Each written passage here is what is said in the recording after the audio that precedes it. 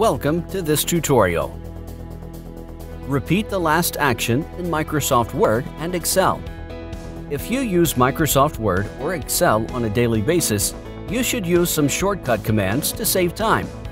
Sometimes we want to use the previous action in our document, for example, copy and paste or bold text. We can repeat the last action very quickly. Follow the steps as shown in this video. For demo purposes, I'm selecting this word at the bottom. Click on the Home tab and then click on the Bold button.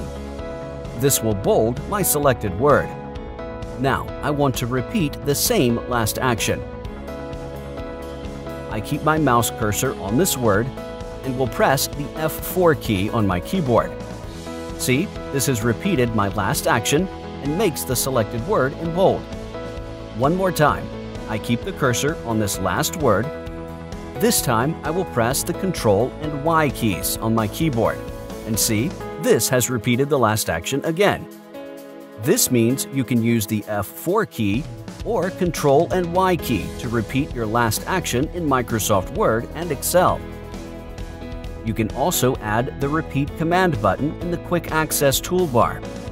To do so, click on the Customize Quick Access toolbar at the top. From the drop-down list, click on the More commands.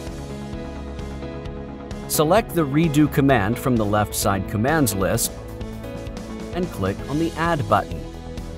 Click on the OK button. This will add the Repeat Command button on the Quick Access toolbar at the top.